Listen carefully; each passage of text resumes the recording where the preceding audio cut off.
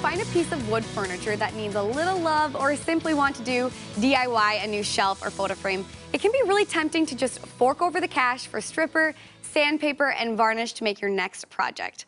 But wait, because our next guest says there are some things you need to consider first before you decide to refinish. Cassie Beach is an interior stylist and blogger who has plenty of experience with this, and she's here to show us how it's done and how to avoid some of the most common mistakes people make when they are refinishing wood.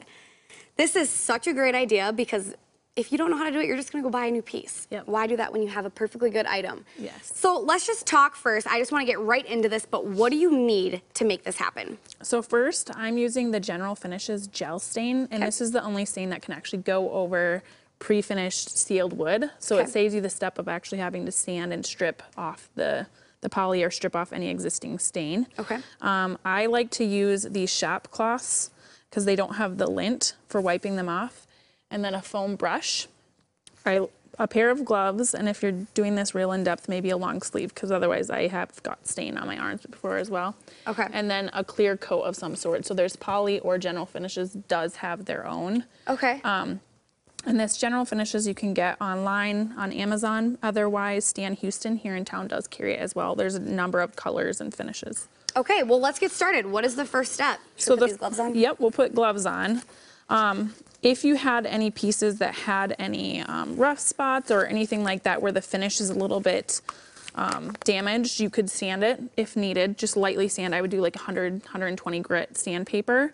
But otherwise, that's the beauty of using this product is you don't need to sand necessarily. I did have a table that had like water spots or spots from like a paper plate. I would sand that spot a little bit more just so it takes the color. So right now we're looking at step one, which is clean piece of wood. Did you have to actually clean the piece, or is this just? Yep, so I would wipe it down real well with like some water, and then on this particular piece, that's where those white spots, I sanded those really well just to make sure they'd take in the color because they need it more than the other piece. So that would be step two. Yep. Lightly sand and wipe off the dust. Okay. Yep. Yep. And so that's basically if it's just like bumpy anywhere or has those spots. Any imperfections. Yep, okay, so once we have it cleaned, sanded if needed, third step, we got our gloves on. Yep, put your gloves, get all of your supplies ready, have extra towels handy so you're not traipsing through the house with stain. And then what do we do after that? And then after that, you're ready to go. So you open your stain and you're ready.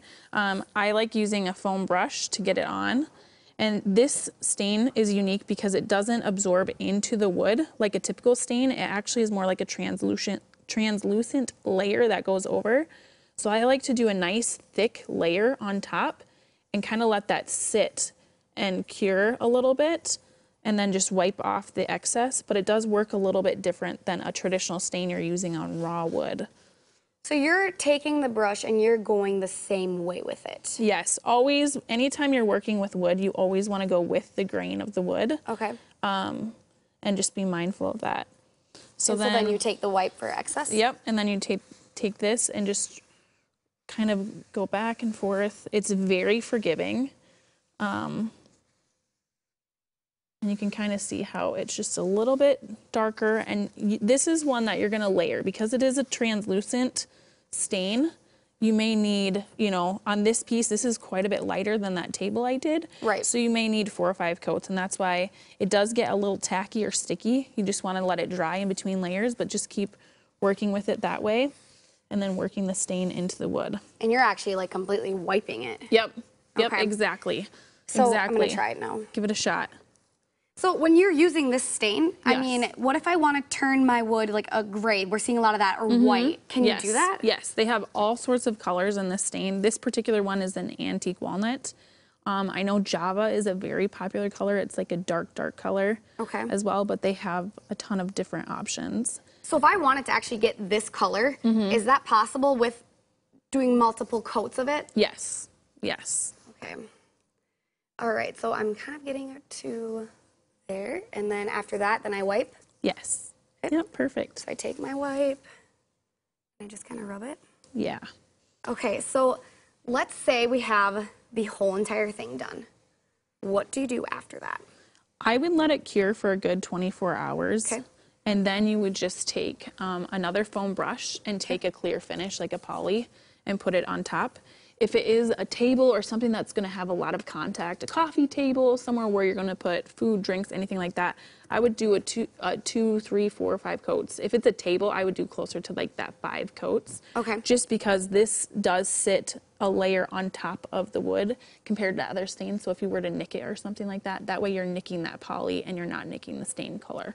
Okay, are there different types of poly? Like, can we get a matte look or a more glossy look? I tend to lean towards matte. It's going to hide. This one is actually satin, and I think this one's satin, but I do have a matte one that I like at home. The shinier the gloss, the more you're going to see imperfections or dents in the wood. Okay, so what are some other things that you've refinished? Tables, picture frames, shelves, basically any wood. I love to go antiquing, so anything that has wood on it, this kind of opens up all the options to be able to change the color. Yeah, the table was like super dark, got rid of all of those marks. Yes, exactly, exactly. But why do we want to use this rather than just taking paint? I know in college, my roommates and I just painted a table with like white paint. If you talk to anyone that's older, especially with antiques, they kind of cringe if you take a paintbrush towards the natural wood or old antiqued wood, because once you put paint on a piece, it's really hard to get it off of all the crevices. So that would be one reason.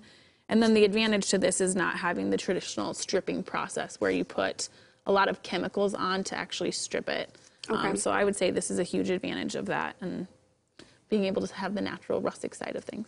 So after we do the last step of putting the poly over, I mean, how long should you let this sit before you do anything with it? Again, at least 24 hours. If you can wait longer, especially on a table or something like that, I've heard up to 30 days it can take for a paint to actually fully cure, or a poly or anything like that. So the longer you wait, the less likely you are to dent it or ding it before it's cured and hardened.